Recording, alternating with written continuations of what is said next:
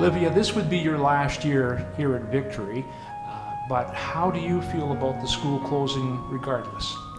Well, first of all, I feel kind of sad because I've been at this school my entire life, and I went to a bunch of different schools during some time of the year and stuff, but this school is my top priority because I've been here all my life, and it means so much to me because I've grown up with people that I know today, and there's teachers that help me through things. So I feel kind of sad because it's closing and it's been a part of my life. What does a smaller school mean to you? It kind of means to me, like, it means a lot to me because then you're closer to everybody that you've grown up with, and it's easier to like notice something, like say one of your friends was being bullied or targeted.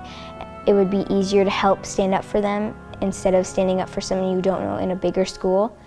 But a bigger school would also help too because you can meet new people and learn new things from others. But I think a smaller school would be better because you're more connected as a family.